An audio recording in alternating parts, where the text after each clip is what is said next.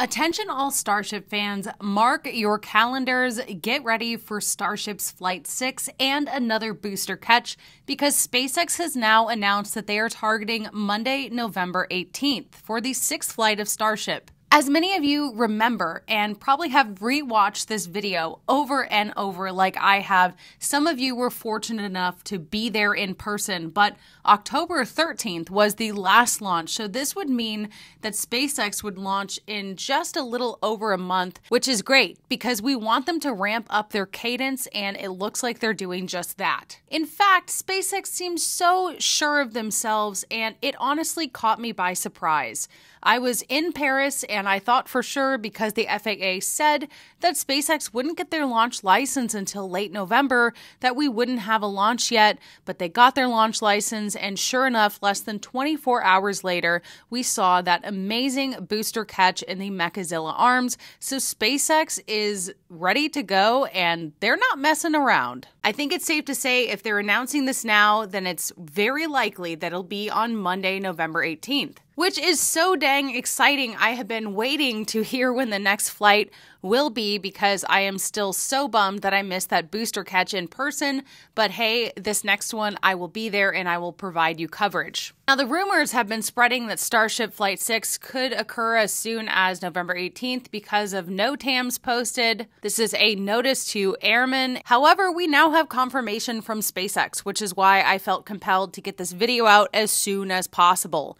SpaceX posted on X, Starship's 5th flight test was a seminal moment in iterating towards a fully and rapidly reusable launch system. Next up, the 6th flight test of Starship is targeted to launch as early as Monday, November 18th, and they also shared this amazing highlight reel from Flight 5, which you are watching right now. So what do we know about this next flight? Well, according to a press release from SpaceX, a live webcast of the flight test will begin about 30 minutes before liftoff, which you can watch on X and on SpaceX's website.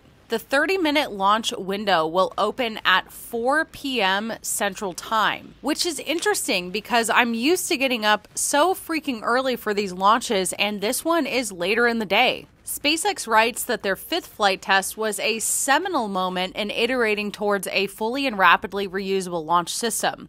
On the first attempt, the Super Heavy booster successfully returned to the launch site and was caught by the chopstick arms of the launch and catch tower at Starbase. Starship's upper stage went on to demonstrate several improvements, resulting in a controlled entry and high-accuracy splashdown at the targeted area in the Indian Ocean. The next Starship flight test aims to expand the envelope on ship and booster capabilities and get closer to bringing reuse of the entire system online.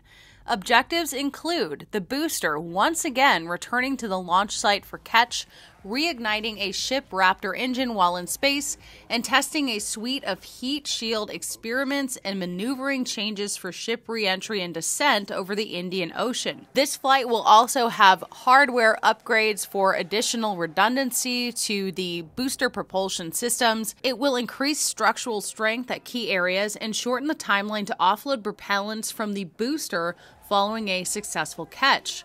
Mission designers also updated software controls and commit criteria for the booster's launch and return. Just like in Flight 5, distinct vehicle and pad criteria must be met prior to a return and catch of the Super Heavy booster, which will require healthy systems on the booster and tower and a final manual command from the mission's flight director. If this command is not sent prior to the completion of the boost back burn, or if automated health checks show unacceptable conditions with Super Heavy or the tower, the booster will default to a trajectory that takes it to a landing burn and soft splashdown in the Gulf of Mexico. We accept no compromises when it comes to ensuring the safety of the public and our team, and the return will only take place if conditions are right. The returning booster will slow down from supersonic speeds, resulting in audible sonic booms in the area around the landing zone. Generally, the only impact to those in the surrounding area of a sonic boom is a brief thunder-like noise with variables like weather and distance from the return site determining the magnitude experienced by observers. Starship's upper stage will fly the same suborbital trajectory as the previous flight test, with splashdown targeted in the Indian Ocean. An additional objective for this flight will be attempting an in-space burn using a single Raptor engine. further demonstrating the capabilities required to conduct a ship deorbit burn prior to orbital missions. Several thermal protection experience and operational changes will test the limits of Starship's capabilities and generate flight data to inform plans for ship catch and reuse. This flight test will assess new secondary thermal protection materials and will have entire sections of heat shield tiles removed on either side of the ship in locations being studied for catch-enabling hardware on future vehicles. The ship will also intentionally fly at a higher angle of attack in the final phase of descent, purposefully stressing the limits of flap control to gain data on future landing profiles. And finally, and this is a question that I had that just got answered, adjusting the flight's launch window to the late afternoon at Starbase will enable the ship to re-enter over the Indian Ocean in daylight, providing better conditions for visual observations. So there we have it. And that means I won't be running on caffeine and adrenaline. Well, I'll still have probably both of those, but I won't be as miserable getting up at 5 a.m. Now, SpaceX goes on. Future ships, starting with the vehicle planned for the 7th flight test, will fly with significant upgrades, including redesigned forward flaps, larger propellant tanks, and the latest generation tiles and secondary thermal protection layers as we continue to iterate towards a fully reusable heat shield. Learnings from this and subsequent flight tests will continue to make the entire Starship system more reliable as we close in on full and rapid reusability. So, with all of that being said, I'm very excited to be at Flight 6, and there is still time to order your new design of the Mechazilla shirt that I've sold in the past. On this design, you see the flame, and I just think it's a better design, and I hope that you guys like it. So if you want to support my channel, you can order these shirts for a limited time and celebrate what SpaceX is doing. Now, side note, of course, I am recording this video today, the day after the presidential election, and we know that President Trump will be back in the White House. Now, I try to remain very apolitical. As a journalist, I have learned not to share my political opinion, and I will continue to do that. However, I did want to read this post from Eric